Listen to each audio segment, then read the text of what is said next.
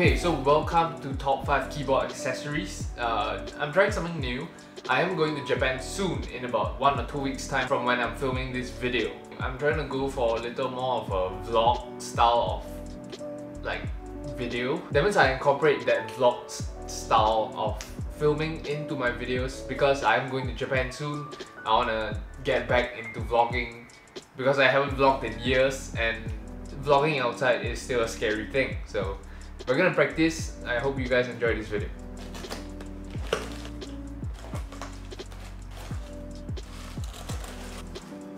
So what is this video actually about? Top 5 keyboard accessories, right? As you all know, I've been doing a series where I show off 5 cool tech every month under $50, and I thought it would be a pretty good idea if I actually shared keyboard accessories or anything somewhat related to custom keyboards and how I would use it, and some things that I just find pretty interesting, you know? So this is our first item. This is, I believe, actually for the kitchen where you keep your condiments, but I feel like this is a really good storage option for switches, and it looks really cool as well. So I felt like this product was pretty sick. It looks so like minimalist. It looks so like really cool, especially if there was switches inside, which I'm gonna test it out right now. Honestly, I haven't tried it out yet, but I have a pack of 70 switches right here.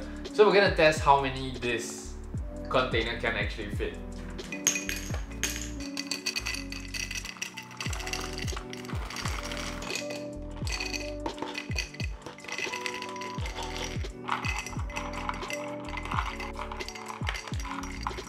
Okay, a little bit disappointing, because it can't fit 70 switches, but it fits 65 switches perfectly.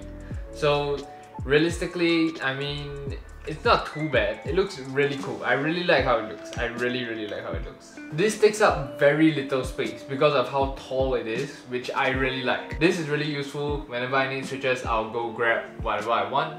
It looks really nice. Open it up and use it. And one of the good things is it actually is airtight, you know. It has the silicone thing so that I guess your switches don't get dusty, especially if you lube them before. I don't know. But yeah, this is item number 1, which is a way to store your switches with something that was supposed to be for kitchen condiments. This thing is huge.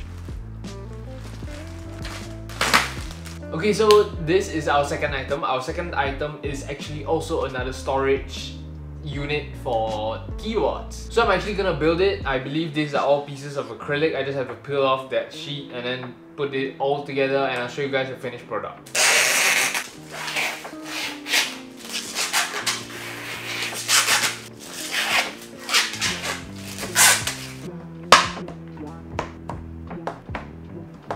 Okay, first layer is done. Took a while. I'm really scared I break the acrylic, but you know, happens.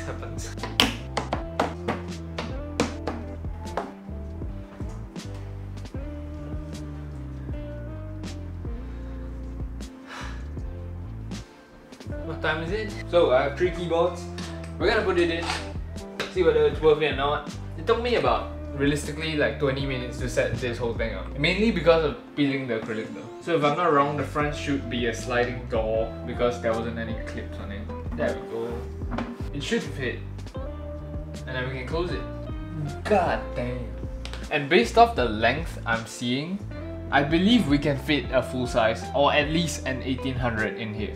I wouldn't say this is for everyone, you know. Maybe if you have a bunch of keyboards that you just don't really use but you like how they look and you want to keep them in a display case, I feel like this is pretty nice to have. Okay, so for our next keyboard accessory, which I believe is the most functional, most aesthetic, most accessible as well to the keyboard community as a whole, you know, it is this pegboard right here. Okay, so what is it called? You first start off with pegboards. At the back of this, I have 2 pegboards, and these pegboards are called Skadis by IKEA. So what can you do with these pegboards, right? On these pegboards, I normally hang keyboards and switches. But how do you hang your keyboards? Let me show you. With these pegboards, you basically only need 2 accessories to decorate the whole board.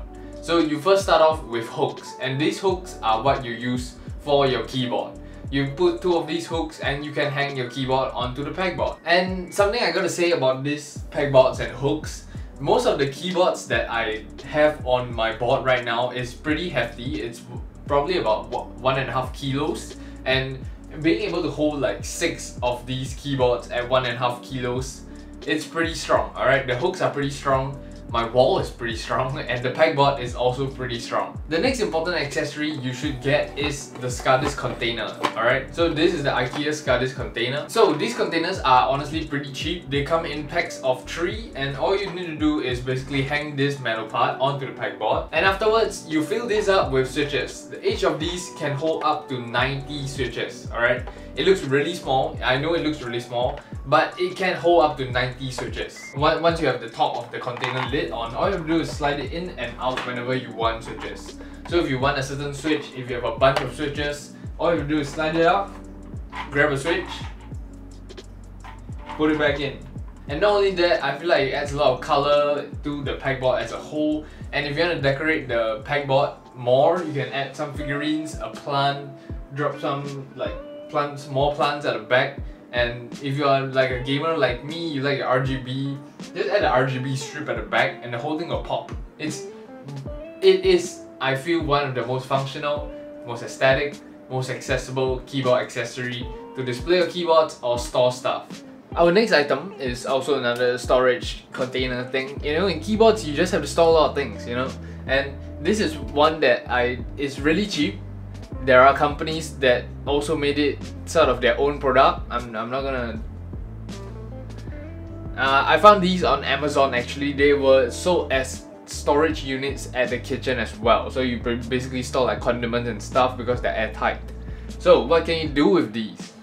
The first thing that I kept in these were switches. You know, you can keep up to about 100 plus switches in one of these containers. You can hang it up really nice. You can stack it up like how I have the 4 stack over here. But aside from switches, the one thing you can keep that you can't keep in the SCARDISC containers is keycaps. You can actually keep a full set of keycaps in here. The whole spacebar fits. So I feel like this is a really good option if you are constantly changing your keycaps, or at least if you change your keycaps and you don't really want to put it back into the original box because it's so much of a hassle just to open up that box. So you store it in these containers, and whenever you want to change it back, you already have what you need in these containers. So you just grab the container, pop it open, you know. Basically it's just 2 latches onto that container. And because it's airtight, it's kinda... there we go. Yeah, and in terms of storing them, you can stack it up really nice. You can label it, but I don't really label it. But yeah, this really nice. Last but not least, this one is a little bit pricey. Alright, I know this is a little bit pricey, and this is something that I would consider the other part of the keyboard hobby that not everyone really gets into, but if you're interested in this, it does cost a lot as well. This is the artisan keycap side of keyboard stuff, and the one I'm gonna showcase to you is called the Dwarf Factory Mac Whale something. It looks pretty sick. They didn't send this over to me. I bought it, alright? So this is the artisan keycap. As you can see, it's fully made of resin. The amount of detail, the amount of work that they put into this is actually crazy. That is one of the things that I really enjoy about artisan keycap. Seeing it in photos is like really cool, and they might use renders and stuff, but seeing it in real life, seeing how they achieve all their details and how mind-blowing it is to achieve like all that small little details, it's just crazy, alright? You're paying $50 for literally their hard work. Aside from the keycap itself, I actually bought the holder for this artisan keycap. Yes, I know I should put the artisan keycap on my keyboard, but this one comes with a really cool holder, alright? Because this whole artisan keycap is themed around like the Mac kind of stuff, they have some sort of a like crawler Mac that you can put your keycap in. Just like that. Yeah, I don't know, man. I really enjoy these small little things, and I might be creating my own artisan keycap soon. Not resin, probably like CNC metal artisans. If you have been staying all the way to the end of the video, I've been teasing it for like 2 videos. So yes, I probably will be releasing some artisan keycaps. Oh shit. So yeah, aside from that, there isn't really much to talk about, honestly. That was 5 keyboard accessories, and we have come to the end of the video. I hope you guys enjoyed this video. This is really more of a vlog style of video, and I'm just trying to get into the whole vibe into it before I go to Japan, vlog about all the different places outside with the public. You know, that's a little bit scary, but I hope you guys will continue to watch. The next video will probably still be a vlog style before I go to Japan. And if you guys enjoyed this video, go and click like, subscribe if you like tech keyboard content, and comment your thoughts on the whole video down below. You know, let me know what I can improve on. Like, maybe if I speak too fast, I speak too slow. And aside from that, we have come to the end of the video. I hope you guys enjoyed this video. I'm actually stocking up videos for the Japan trip so that I can still post weekly. And I'll see you guys in the next one. Peace.